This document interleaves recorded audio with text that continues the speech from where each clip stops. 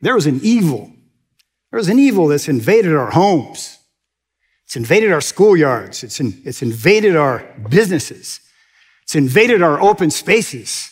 I hesitate to bring it up here in church, but here's what it is. Take a look at this. That is Bermuda grass. I don't know why you guys are laughing. It's horrible. So here's some of the things, man. Think about Bermuda grass or Bermuda weed, whatever you want to call it.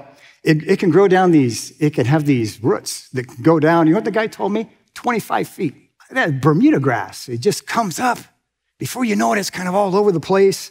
Comes up and takes over your yard.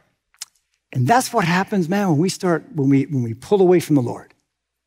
And things that are good, but things that become the ultimate thing become idols. In fact, that is a decent definition of idolatry. It is when a good thing becomes the ultimate thing. A family, a marriage, a job, these are good things. But when they become the ultimate thing, they take on the role of idolatry. And then that comes back to bite us. We pay the penalty. We pay the natural consequences for elevating things above God. It's not just that God's all mad and he goes, oh, I'm going to zap them. Boom. No, this is the natural course of things. There is a creator and we are created.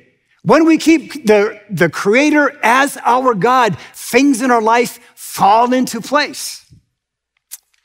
So just as that Bermuda grass, it spreads, it's got deep roots, it's hard to uproot.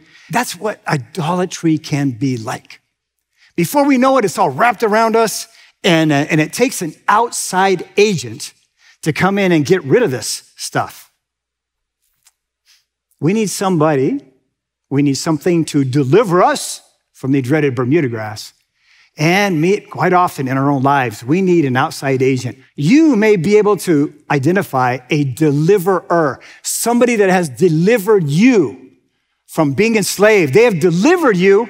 They're like a deliverer in your life. Hey, like who? You know what? Sometimes the people we marry actually save us. Man, I look back, I was just so, you guys think I'm crazy now. You should have seen me before I got married.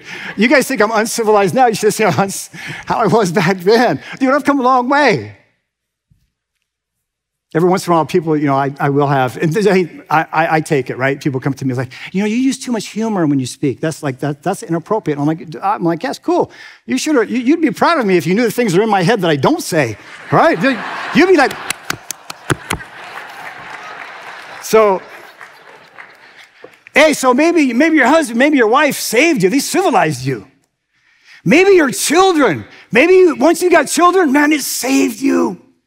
You started to leave away the partying. You started to leave this and started to leave that. And you started making God your God. They saved you. Hey, maybe AA, maybe NA, maybe Celebrate Recovery saved you. Maybe a gym saved you. You got into it, you started working out, and it just helped you order some things in your life. Hey, so a lot of us have deliverers, people that have saved us from something in our lives. It's true or not? It's true. And many of you that are sitting here right now, and a lot of you guys that are just really quiet, and you're just going about your lives, you know what? You are deliverers. You have saved other people.